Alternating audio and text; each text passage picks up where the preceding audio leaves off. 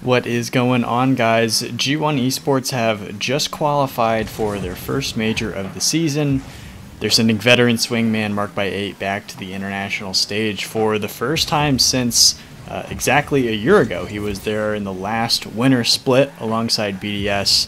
They ended up getting knocked out by FaZe in that, and that actually ended the Mark by 8 BDS saga.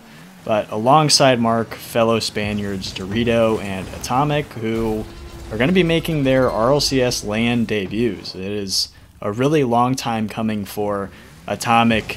He's been around for multiple seasons. Formerly he was with T, who then got picked up by Luminosity Gaming alongside EXO and Tox. That team was always kind of, around, but never could get over the hump. I mean, even AtomiK kind of, at one point in time, had put out a tweet kind of saying that he didn't have faith he would ever make a LAN. So redemption for him. And DORITO, kind of a newer player. He's looking to make a name for himself outside of the shadow of CRR. They were together all the way back to the White Demons days, then to FC Barcelona, and then Guild, and then of course CRR took off for Complexity, and now DORITO, who is somebody who I've always thought might be kind of a weak spot for this team, is really coming into form. This was one of the better events I've ever seen from him, specifically in the tiebreaker. We're going to get into some of those numbers in just a second, but this G1 team, they were right on the precipice of competing for a major spot during the fall split, fell short. This time around, they pulled off big wins in the winter split against teams like Moist, Carmine Core, Vitality, BDS. They placed 4th in this final winter international event to even force the tiebreaker in the first place. They beat defensive-minded teams like German Amigos and Quadrant to qualify for San Diego to make this winter major. So far this season, AtomiK has really been the crux of what this team is trying to do, especially offensively. His 1.163 is the highest rating in all of Europe for this season, which is really impressive.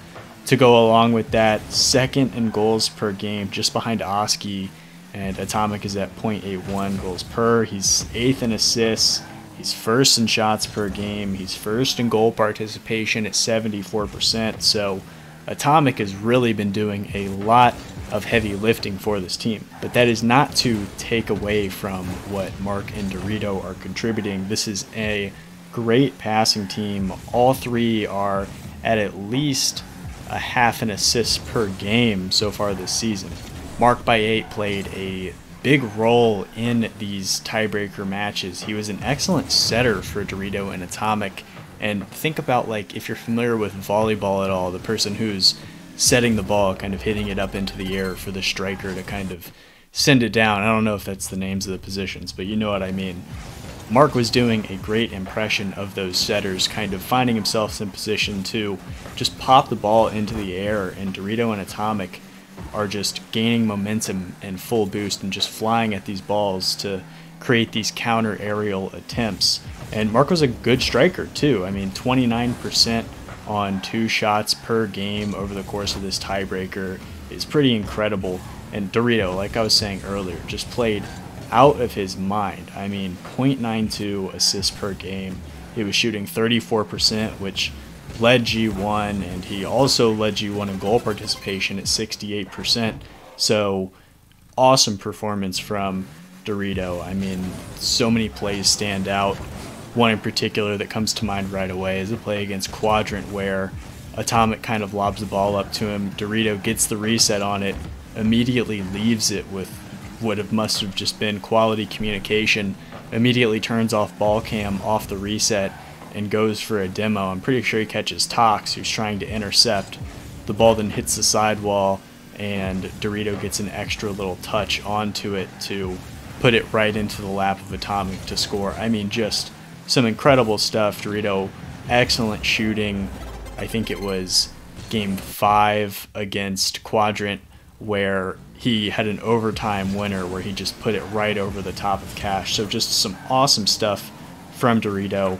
And Mark and DORITO, they were both opening a ton of space as well. I mean, AtomiK is the primary scorer on this team. Both were averaging close to 2 demos per game, which is exactly what you want to see against defensive-minded, kind of sitting back teams like Quadrant and German Amigos. So far this season, I mean, this team is near the top in all core EU stats. It's totally one of those scenarios where they could have been there for fall. They're going to be there as we get towards this winter major, of course. So really excited for this team. I'm not really sure what to expect just yet. I mean, some of the qualities that can really hinder teams when they get to that international stage is if you're too young and don't have the experience, but this team is all a little older than your kind of common team, and not that they're, they're not Solary level of age, but they've all kind of been around, they're savvy, they've been around the RLCS for a while with many different teammates and iterations. They seem to have excellent communication. Mark is somebody who has definitely been to the top of the mountain many times in his BDS days, can kind of lead them from an emotional standpoint. Of course, Coach Kale as well. So we're going to see how this bracket breaks down. I really like G1 against teams who like to give up a lot of open space. I mean, Quadrant and German Amigos are great examples. I think about Space Station Gaming on the other side of the pond, perhaps some of our South American teams, but we're going to see how the cookie crumbles. Some really great stuff from them so far. The defense held up. So yeah, really excited to see G1 making it out of all 3 of these teams. What do you guys think? Do you give them a shot at the international stage? Please let me know in the comments below. Excited to hear what you guys have to say. As always, guys, thank you so much for taking the time, and until next time, take it easy. Have been reeling at the pressure DORITO's put on them. He's all over them again, looks for a double at the near post, faking shots, and there it is! DORITO to AtomiK to the back of the net. Unbelievable. Brilliant shot by AtomiK. But today...